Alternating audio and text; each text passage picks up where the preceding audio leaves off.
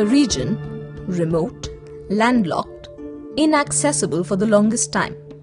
With forests so dense and mountains so unsurmountable, its tribal population was completely cut off from the world outside. In the midst of this mountainous area, priorly known as the Northeast Frontier Agency, lies a picturesque valley with fertile lands, inhabited by a tribe of efficient rice cultivators.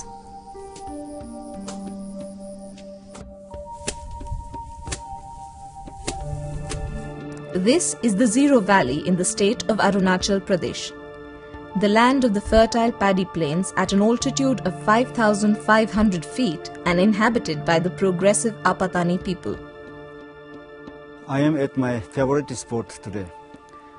My favorite spot not only because I have a very good view of Ziro from here, but also because I can literally look down at the wide world from here. Yes, I am looking down at Ziro Valley from a hill which is more than 1,000 feet from rest of the people at Ziro Valley. The Apatani oral story tells us that the Apatanis settled down at Ziro Valley about more than 500 years ago. We don't have any historical evidence, but oral story tells us such stories that we migrated to this place some 500 years ago. Ziro has the highest number of schools in the state, even more than its capital Itanagar. It has a total of more than 100 government and private-run schools and one undergraduate college run by the Claretian missionaries. Numpi is a 10-year-old Apatani girl living in the Tajang village in Ziro.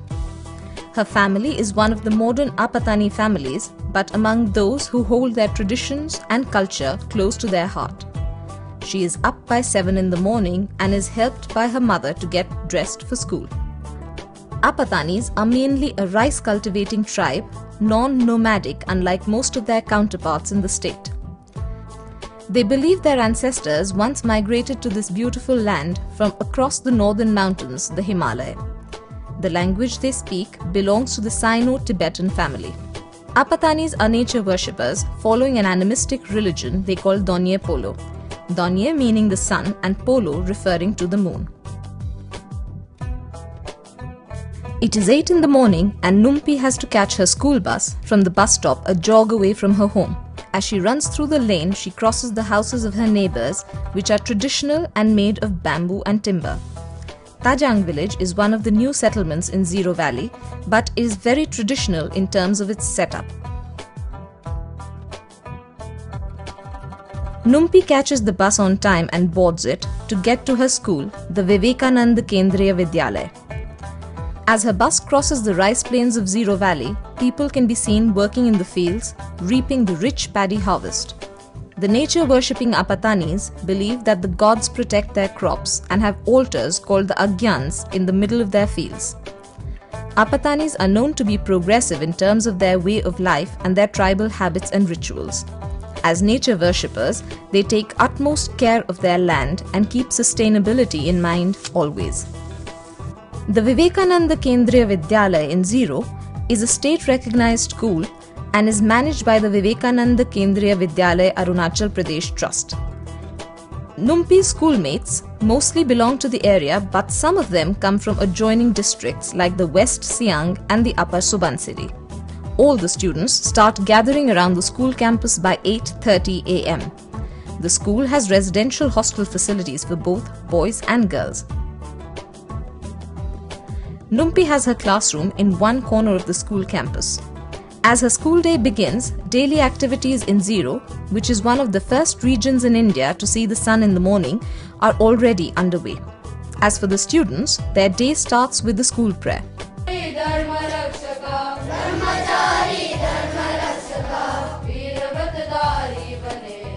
Apatanis are settlers, rice producers and animal husbandry practitioners, rearing pigs, cattle, poultry and an Indian bison hybrid locally called the Mithun. Their style of farming is sustainable as well as permanent, unlike the shifting cultivation of most of Arunachal Pradesh. Their system of Aji cultivation, which is a combination of paddy and fish farming, with millet on the buns separating each plot, is known to be very efficient and most productive in the region. It is probably these age-old customs that create in the Apatanis a yearning to save the environment. Numpi is taking part in a drawing competition at school. The environment-based topic that they have been given to draw on has had interesting results, and the young creative minds have given commendable outcomes. She returns from school by 1 in the afternoon on the same school bus. Definitely more cheerful, she plays with her friends on the bus ride back home. As we head towards her house, moving through the entire valley, dropping off children, it is a realization that education itself can bring in more hope for this valley.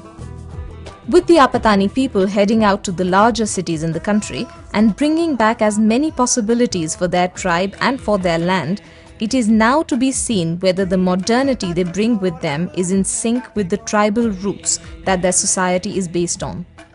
The Ziro Valley has always followed a model of growth that can be an example for many other regions, founded on deep respect for nature and yet opening up to new possibilities. The sustainable development that Ziro practices is in keeping with the love that the Apatanis have for the nature around them. Even today, getting to zero is quite arduous, but the self-sufficient Apatanis have brought about great development in their region, which completely belies preconceived ideas of modern development in the world today. It is a picture-perfect haven locked away in a remote mountainous terrain, untouched by the exploitation of mankind, and by the looks of it, the Apatanis will continue to maintain it thus in the future.